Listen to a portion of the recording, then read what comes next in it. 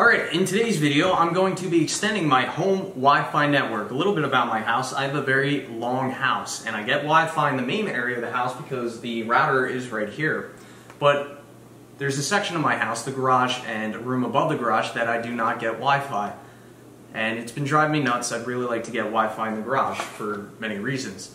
The way I see it, you have four options and I'm going to go over them right now. First option is you could call your internet service provider and you could have them install another router in the area of your house or garage or wherever that you do not get access, Wi-Fi. So if you go that route, you're going to probably be paying additional fees and it's going to cost you more money.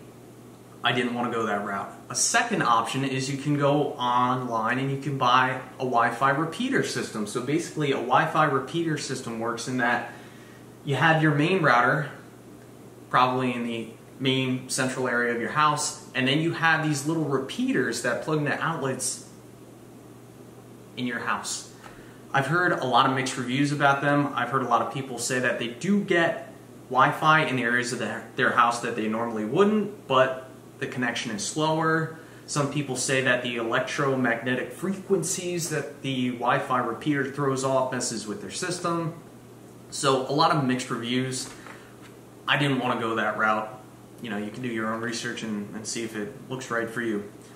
Another option, and this is the option that I was deeply considering going, but the cost was just too high. So for those of you that have never heard of Ubiquiti, Ubiquiti is a networking company and they make some really nice products. So Ubiquiti makes these round pucks, and you'll see them a lot in commercial buildings, and they're called access points. They're normally mounted on the ceiling and they look like really large, flat smoke detectors almost, and they have a little halo in there, normally a blue ring when they're connected to your network. So each of these access points cost around $150. I was looking at buying two of them, and I thought that would be a great system. It really is a great network, but it's expensive. So I was going to buy two of these Ubiquiti access points, but the problem with just buying the access points is that there is no firewall.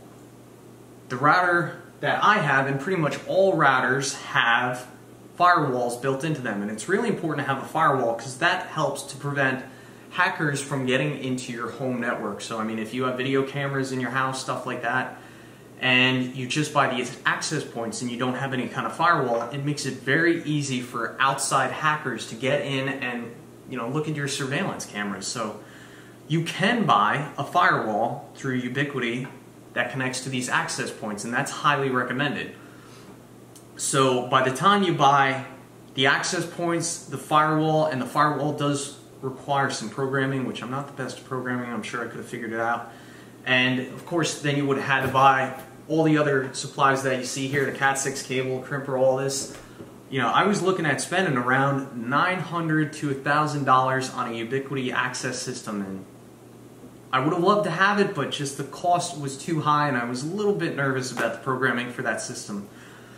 Alright, so what is your fourth option? Well, this is your fourth option. So this is a cool trick, which I learned about this recently. Your existing router has ports in the back of it, and you can actually tie into those Ethernet ports and you can actually connect another router to your main router and basically daisy chain them together to extend your Wi-Fi network. This is an old router that was just laying around the house, not being used, and what I'm going to do, I'm going to tie this old router into the new router.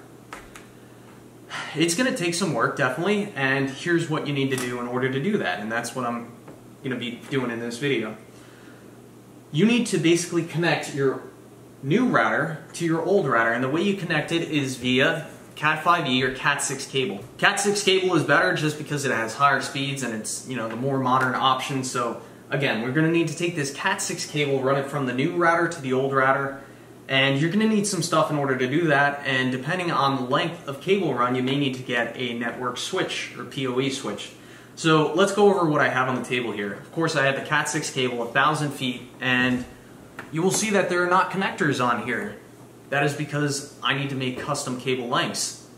So in order to do that, you're going to need custom cable making tools. You're going to need a kit like this. This is made by Klein Tools, which Klein, really great company, makes some really high-end tools for those of you that don't know.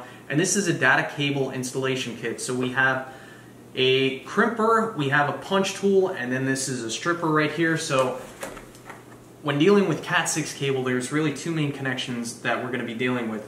First off is just your standard plug-in connections, which that's what's in this box right here. These are just your plug-in connections, and that's where we would use the crimp tool, and there's a very specific way that the wires need to go into these connectors.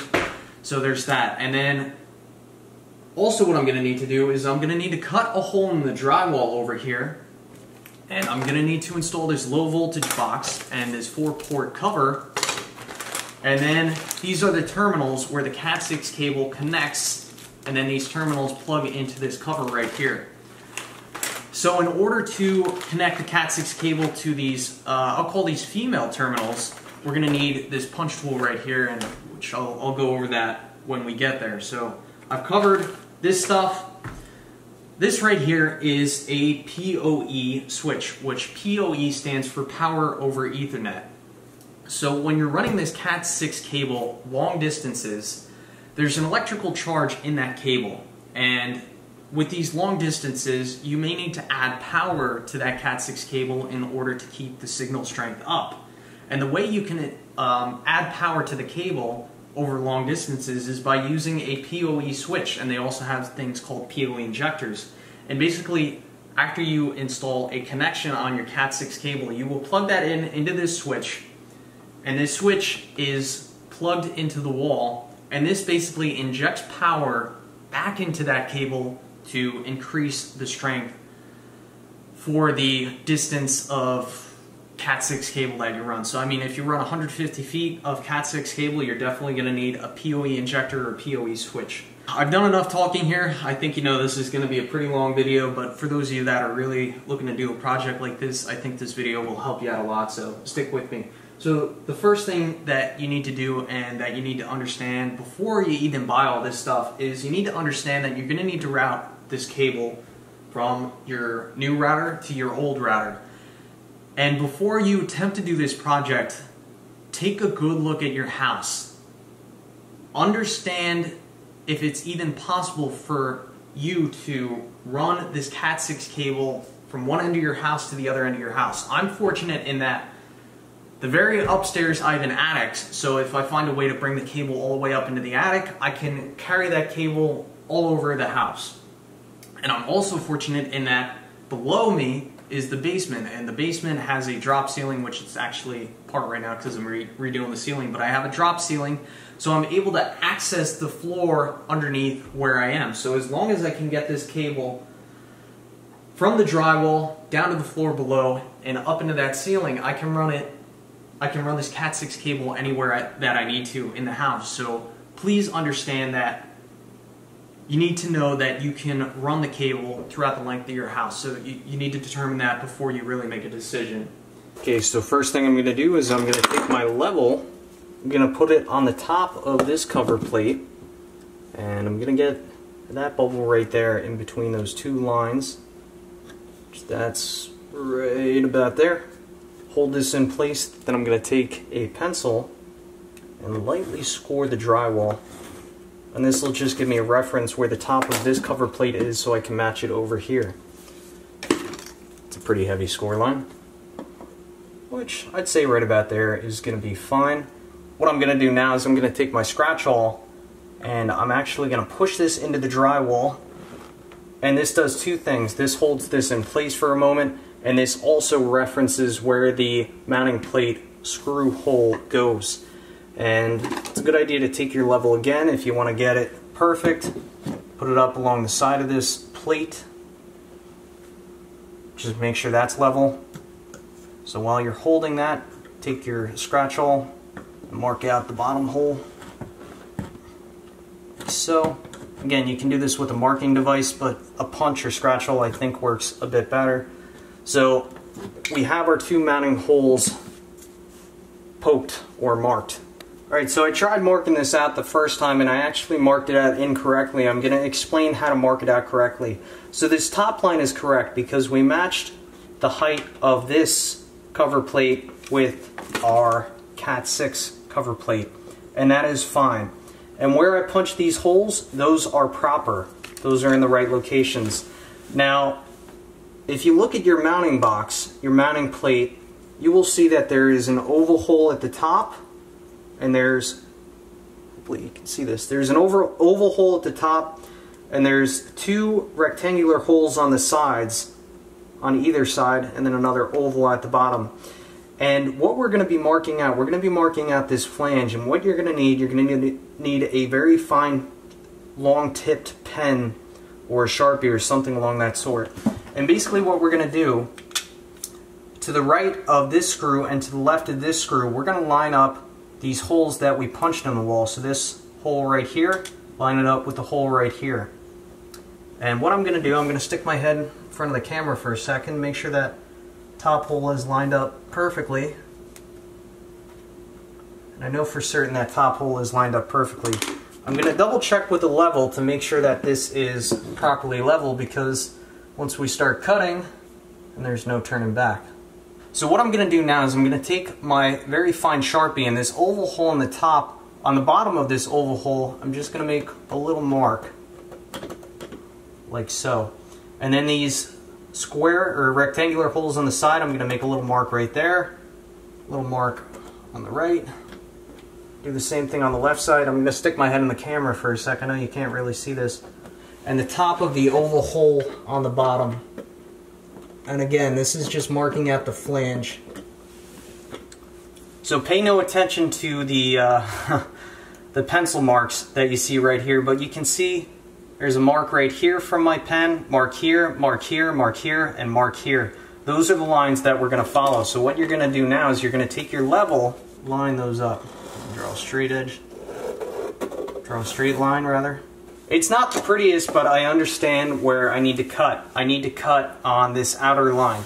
So the next thing I'm going to do is I'm going to take a razor knife and I'm going to score the proper line that I just made, which again, that's going to be the outer line. And take your time doing this. Try and get it right on the mark if you can. Alright, so first thing we need to determine is where we're going to put our Cat 6 junction box. And I want to put it right next to this coax cable. This coax cable comes from the outside world, and this connects to our modem.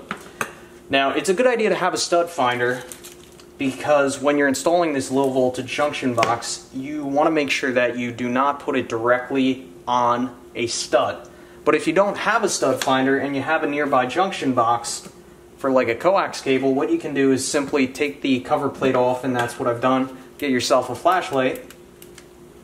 Then you can shine the flashlight in the hole and look around and see if you can find a stud. For this box, I see that there's a stud directly to the right of it, which there's a stud right here, and you can actually kind of hear it. See, it sounds solid there, and the sound changes a little bit right there. So you could do the old knock method too, but it's, you know, of course better if you can actually take a look behind there or get a stud finder. So I've determined that this is a good location to install the box. Also, something important that you need to do if you're able to take out a pre-existing junction box is try and get the flashlight in the hole and look down and see if there's anything down there that you have to worry about when we start drilling. So in order to run my Cat 6 cable, I'm going to need to take that cable and I'm going to need to go into the basement. There's no access holes from this coax cable. This coax cable actually goes up. It doesn't go straight down. So I'm going to need to drill a hole through the floor behind the wall into the basement. And it's also really important that before I drill this hole, I need to go downstairs and try and get a pretty good understanding of where this is, maybe measure off a corner over here and then measure off a corner over there. So try and triangulate where this hole is going to be drilled downstairs to make sure I'm not drilling into any water lines, any pipes, or any electrical lines. So I've gone downstairs and I see nothing in the way of me drilling a hole down here. Here is the drill bit I have, which this thing is massive. I believe this is a 1/2 inch drill bit, and this is 72 inches, which is a really long drill bit. It's still going. So this is going to be critical in helping me to drill access holes to run my cable.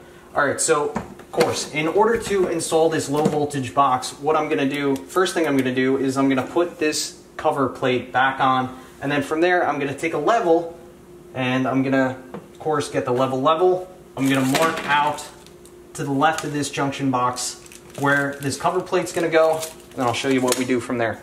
Now I'm going to take my drywall hole saw that I picked up at a yard sale for 75 cents, and I'm going to go over where I just scored with the razor knife.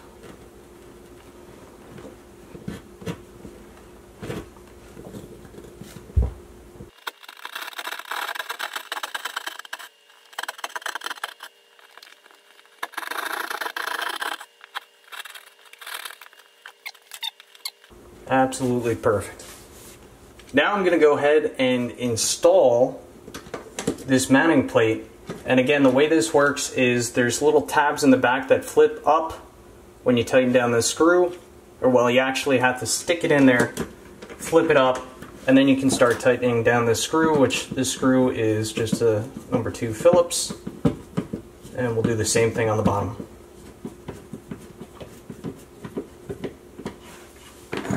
Before I completely tighten the screws, one more time, I'm going to take my level, make sure this box is plumb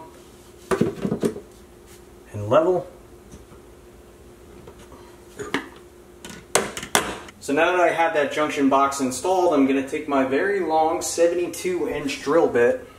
I'm going to sneak this back in the wall here, and as you can see that I have my headlight in the coax cable junction box just to give me a little bit of light. So I'll drill here and we'll see if we can find where this comes out downstairs.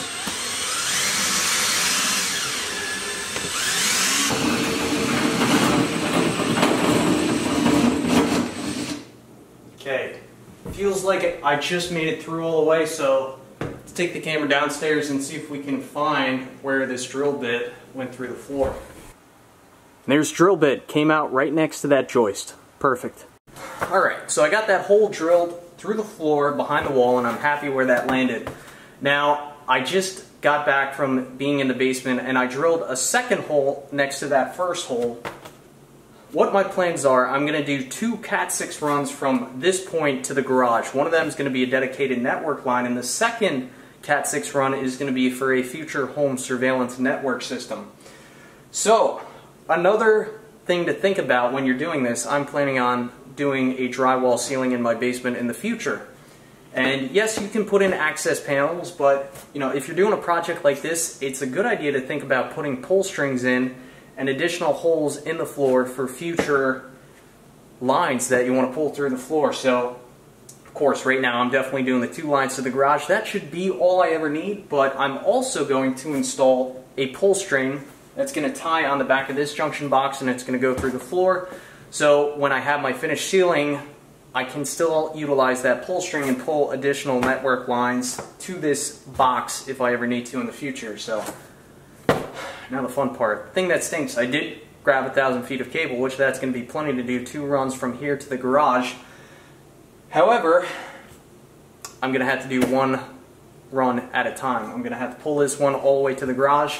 I'm going to have to cut the line, and then I'm going to have to come back up here and do the same thing again through the same route, which I'll have all the holes done by then, but it just kind of stinks that I can't pull both these lines through at one point because this is a spool and I don't want to unspool it. It wouldn't be fun. Alright, enough jabbering. Alright, there's where the cable came out. It came out of the first hole, and you can see the second hole that I drilled right there. Now, what I'm going to do is I'm going to take this cable, this Cat 6 cable, I'm going to run it through the joist this way. It's going to go down that way and then eventually go to the garage that way. Now, it's important that when you're running any kind of lines, electrical lines, Cat 6 lines, whatever, through these joists, if you have my style of joist, which is like this particle board, glued, modern style joist, make sure you go through these pre-engineered punch-out holes. Do not just start drilling random holes in these joists. Like you see, there's another pre-engineered hole right there. Go through those holes. Don't drill random holes.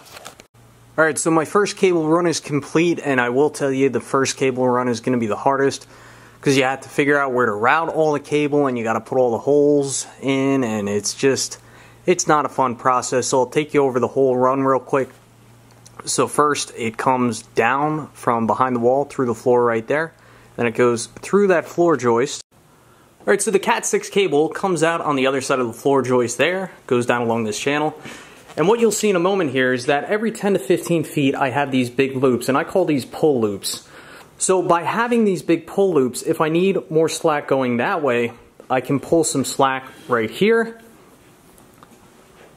Then you can see how I have this run. Then I'll go down to the next pull loop right here, and then I can pull at the slack from the loop that I've left over there, and then just keep passing on that slack further down the line as we go on.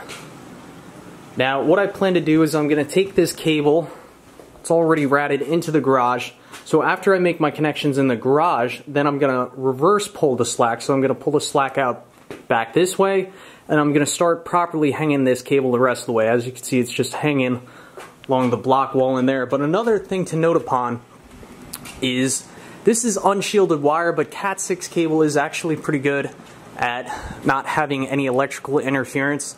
But I did look up the code, and code states that if you have telecommunication lines running parallel alongside wires, telecommunication lines need to be spaced at least 2 inches away from any electrical lines.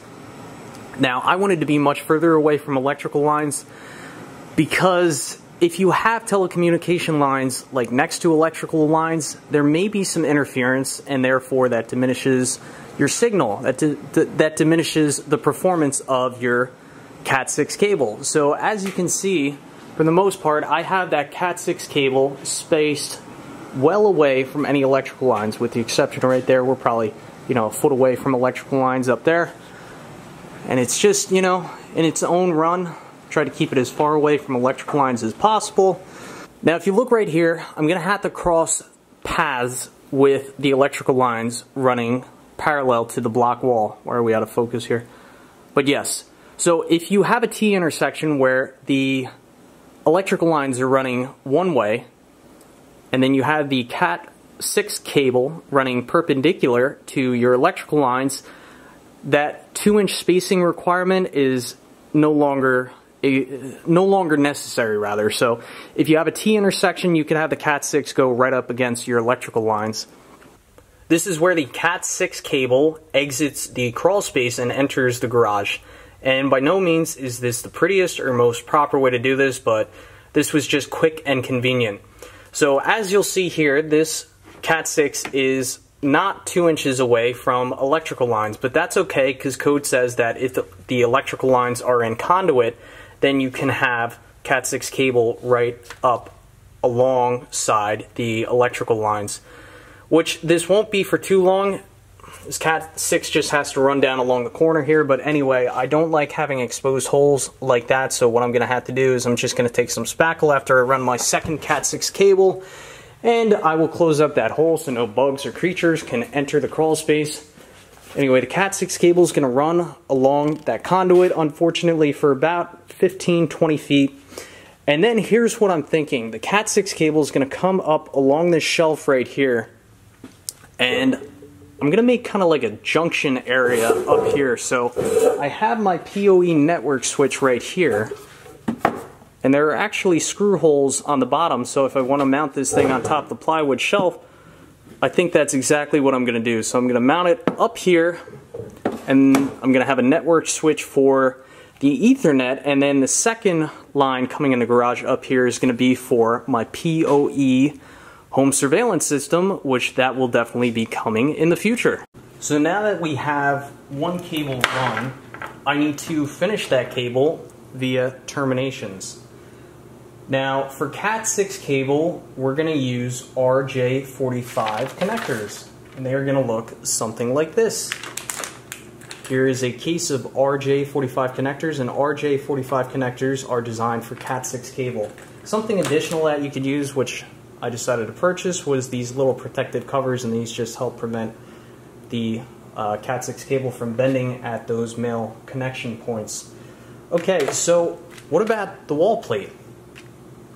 How do you terminate Cat6 wire at the wall plate? Well, you use something called a keystone jack, and that looks something like this, which I'm going to show you how to do this all in a minute here. But with the keystone jack, cable just sits in here, and then you follow the instructions on the side of the keystone jack as to which wire goes where. Again, we'll do that in a second here. And then also, keystone jack comes with a little dust cover. So how do you know what order to put the wires into the keystone jack or your RJ45 connector?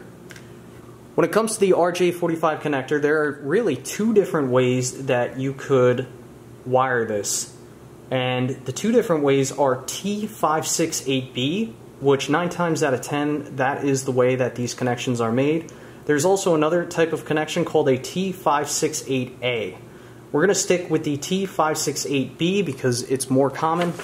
And I'll give you a close-up right here so you can see what I'm talking about. So we're just going to follow that color coding for the T568B. So if you plan to do this, I recommend that you get a, well, you're going to need some type of termination toolkit. I decided to go with the Klein toolkit, and I've tested it out once already, and I'm pretty happy with the crimper.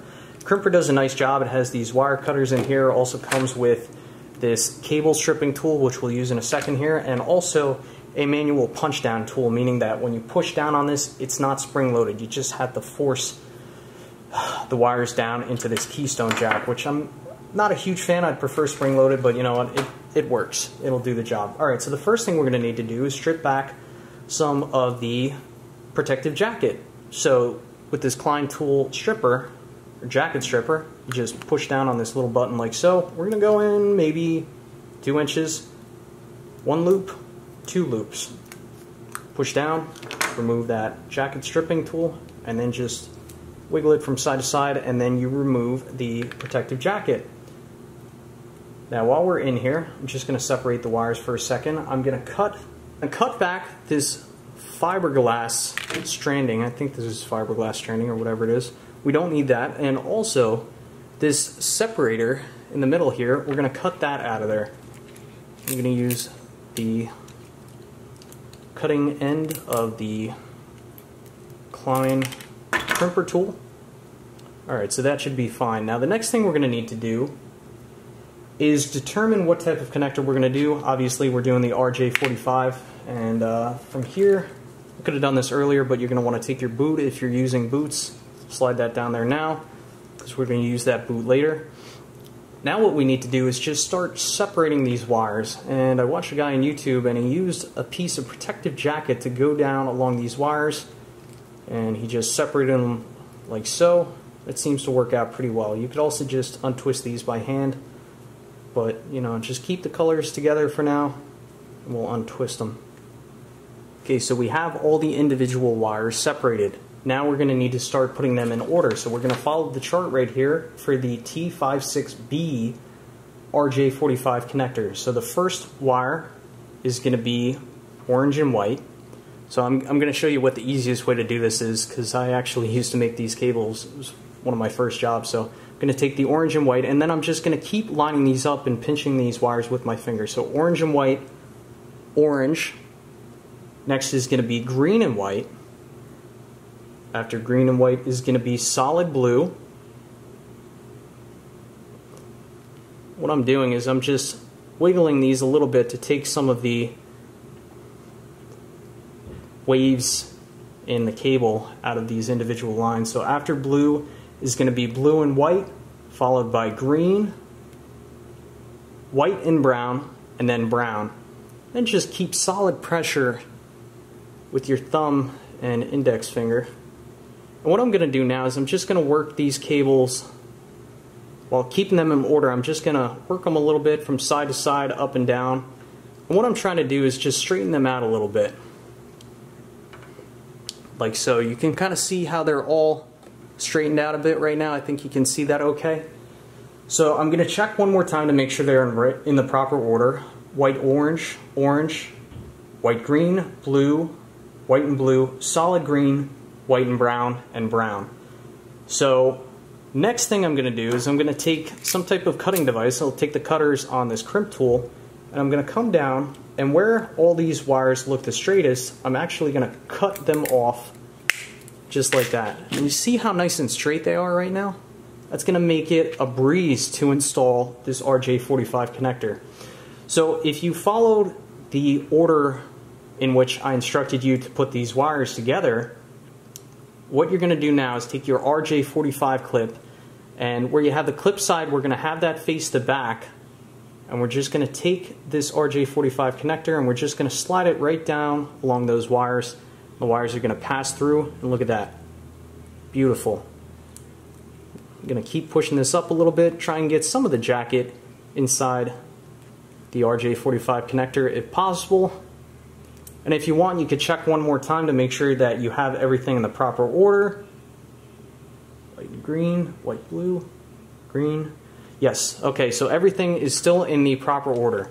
Now we're going to take our crimp tool, and for my crimp tool, there are two different ports. One is smaller, that's for Cat 5 cable, I believe, possibly Cat 5e. I think it's just Cat 5 cable. But we're going to go into the larger crimp port. So all you do is take your cable, your crimp connector. You see it'll only go in there one way. So just insert it in the tool like so. Put a little downward pressure on the Cat 6 cable and crimp. I like to crimp a second time just to make sure. You can even crimp it a third time if you want. And that's that. So this is properly crimped now. Now the final thing we need to do is cut off the ends of the wires, because this is considered a pass-through connector, pass-through wire connector. So we need to cut off the ends of these wires. Now this is where the Klein Tools crimper falls short, because I've tried to cut off these wires like really close to the head of this RJ45 connector, and this Klein Tools crimper just it doesn't do the job. I'll try it again right now. Like what the instructions say you do, you put it in here like so, you crimp down, and I mean some of them come off. That wasn't too bad. Maybe I'll try that one more time. Wasn't working too well earlier.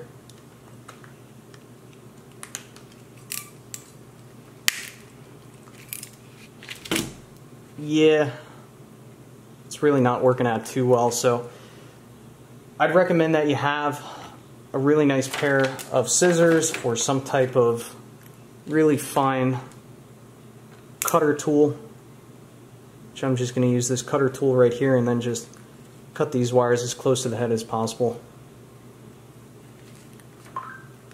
Okay, so all the wires are cut on the end of this connector. Now the final thing to do is just take your protective boot and we'll slide that up over the clip like so. And that is how you make an RJ45 connection with a pass-through style connector. And I'm very confident in that connector. So now we're going to move to the other side and we're going to do a, what is this called again? A keystone jack connection. So we're going to start off the same way. We're going to take our jacket stripping tool, we're going to push that down. Again, about 2 inches. Maybe that's a little bit more than you need. Go around twice. Take out the protective jacket. I'm going to separate the strands a little bit here. And we're just going to cut off little hairs in there and that other plastic divider. And then same thing from here. We're going to take a piece of jacket. We're going to split these wires up. Alright, so how do you route the wires in a keystone jack? Well, it's going to depend on the jack because different manufacturers may label these colors slightly differently. You will see that there's a B level and then the lower side of the jack is an A level. So because we decided that we're going with the more common T568B wiring diagram, we're going to stick with the upper level because that is the B level. So in order to wire this, we're going to follow this pattern. It's going to be solid orange, orange and white, green, green and white. Then if we flip this over on the other side, it's going to be white and blue, blue, white and brown, and then brown. So what we're going to do is we're going to take our Cat 6 cable and we're going to try and get these wires lined up a little bit. Like you see how the blue is kind of lining up with the blue section, brown's kind of lining up with the brown. And then you just put that jacket right on the end of the connector, push it in there a little bit. And then we're just going to follow this pattern here. So just trying to make sure you guys got a good view here, which you should. So first off is white and blue, blue, white and brown, and then brown. And those wires just kind of fit down in the slots like so. And now what we're going to do is we're going to take our punch down tool, and if you look at this punch down tool, one side of the punch down tool has a point, and it actually says cut. I don't know if you could see that. So on the side of the punch down tool that says cut, that is the side that's going to be away from the main wire, Cat6 wire feeding into this connector. So the cut side is always going to be on the outside. So what I'm going to do now is I'm going to put this down on a solid surface. Working on a glass table right now. I want to make sure that I'm not going directly on the glass. So I'm going to take the cut side and I'm going to start at the end of the connector. So I'm going to take the cut side is going to be on the outside, and I'm just going to push down in the slot like so, and then wiggle it a little bit, and then this brown wire should twist right off. Sometimes they cut right off. So there's the brown wire. Now I'm going to do brown and white.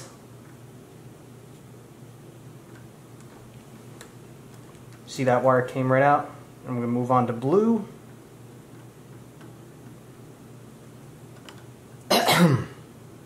Reposition the wire a little bit there. There's no rush, you can take your time here. There's the blue.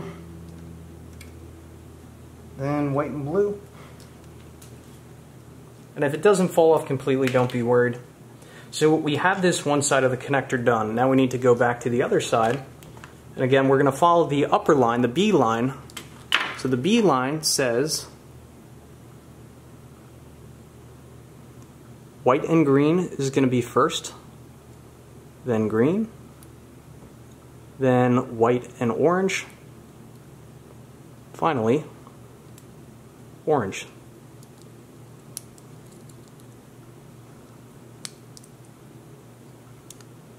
Just like that. Beautiful. So again, I'm going to take my punch down tool. Again, starting with the wire furthest away from the main body of wire. Start at the end. Orange. White and orange. Green. And white and green. I would definitely prefer a spring-loaded punch-down tool, but this just came in a kit and it was just convenient. So that is what the keystone jack should look like after you are finished punching it down. Now the final thing that you need to do is take your dust cover, and this just clips over the keystone jack like so. Normally doesn't matter which way you put it. And then all you do is take your wall plate, and then this just snaps in the wall plate with this little spring clip right here. There we go. And that is what your finished wall plate connector should look like. Beautiful. Alright, so I had to finish up the terminations on the first run of cable, then I had to do a second run following the exact same path that I just made going out to the garage, and then I would also actually like to do a small third run going from the central port right here to the utility room. That way when I hook up my camera system, I have a pre-run wire going to the utility room so I can keep an eye on the boiler when I'm not home, because I get kind of concerned with an oil-fired burner and me not being home. It's just nice to have eyes on things like that. So if you want to test out your cable and just make sure that you did everything properly and that it's functioning as it should, what you can do, you don't have to buy those expensive testers. All you need to do is take this cable and plug it in between your modem and router, and then give it a second for the router to reconnect to the modem, and then just see if your internet's working properly. And if it is, then you made your first patch cable. Congratulations. So I got a lot more work to do, and I will check back in with you guys after I finish everything up and everything's all tied in, and then I'm gonna have to figure out how to reprogram my old router to piggyback off my new router. So we're getting there. So I finished up this project yesterday, had about 15 hours into it, and everything's all hooked up and it's working as it should. So I'm just going to go over everything a little bit. Of course I got to do some touch-ups right here. This picture actually came down and scratched up the wall, almost came down on my head, so I've got to throw a little spackle there. I'm going to take this plate back off. I can still see the pencil line, so I'll throw a little bit of paint there. But basically what I have here is I have a 4-port Cat6 junction box, if you will. Now behind the wall, each of the wires that I ran to these 3 ports, the 4th one is vacant. These 3 wires are labeled, so if I'm ever curious which wire goes where, I just need to pull this cover plate off and then I can identify on each individual wire where it's routed to, as well as an identifying number. So the top left port, this is a network line that goes directly to the garage. The port to the right here, this is going to be for a future POE home surveillance system. The bottom left port, that is a line that I ran to the utility room. That way, when I do install the POE home surveillance system, I have a jack ready to go for the camera in the utility room. And then finally, the bottom right port is vacant for now and leaves me a little bit of room for expansion, and I could always throw, I think they make these cover plates in 6 ports, or I could always add another box to the left here. Alright, so let's go over this whole system real quick. So this is the coax cable that connects the modem to the outside world. And then from there, this modem connects to the router. This is my main router, and this is in the central location of the house. So this is how we get our Wi-Fi. Now built into this router is a firewall, so that just helps to prevent hackers from getting in the system. Now on the back side of this router, you will see that there are 4 yellow ports, and basically what I've done is I've taken one of those yellow ports and I ran it via this blue networking cable into this plug right here. Now this plug goes to the garage, and this is my home network cable. So that home network cable comes all the way from the other side of the house, goes underneath the floor. I think I showed you how I ran all those cables. Anyway, it comes out in the garage right here. And I put this split loom, yeah, it's just called split loom conduit or whatever it's called. Split wire loom, I think is what it's really called. But anyway, the home network line as well as the future home surveillance line comes out right here, and if you follow that wire loom, it goes around over here. And I tried to do this as clean as possible without putting a bunch of holes in the walls. As you can see, there was some other conduit and stuff run through there anyway, but those lines come up right here and it goes to right here. So this line right here is for the future home surveillance system, so that's not being used right now, but it's labeled. Not the neatest labels, but it is labeled. And then the other line, the home network line, which comes off my main router, goes into this device right here. And this is called a POE network switch. And I think I've explained this once already, but this basically just takes the line coming off the router and it injects power into that line to increase signal strength, and additionally I take that internet from the main router and then it gets dispersed through these other ports right here. And here's what I've done. I've actually taken an old router and I've actually reprogrammed this to work in conjunction with the other main router. So I'm not even going to bother trying to explain how I reprogrammed it. It was a little bit complex. I will leave a link in the description of the gentleman I watched that taught me how to do the reprogramming on a Mac, because I use Macs, not a PC guy, but you can also do it on PC. There's plenty of videos out there that will teach you how to program an old router to work with a main router, so you basically have, you know, expanded coverage of your wireless network. So yeah, not many people teach you how to do that with Mac. So that's what that looks like. It's working flawlessly. Now I have Wi-Fi in the garage as well as the upstairs, but I can always stretch an Ethernet cable from one of these other POE ports, and then I can just hardwire it to my laptop or anything that I want to connect to the internet, or I can run a cable directly up the wall and up to the space above the garage if I want to do that. I'm absolutely exhausted. Probably 15 hours straight of working on this project yesterday, running those lines through all the joists by yourself. It's a lot of work. But there is one major good thing that came out of doing this project, besides, of course, expanding my home network. While I was in the crawl space in the basement, I noticed that there was a little bit of moisture on the concrete slab down there. And I traced it back to a drain pipe that connects to the toilet over by the garage. So that needs a new wax seal, so that's what I'm going to do next. Anyway, thanks for watching.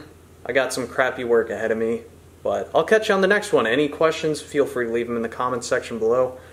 I'll leave links in the description, as always, to the products that I've used in this video, where you can buy the line, where you can buy the tools that I bought, so on and so forth, the network switch.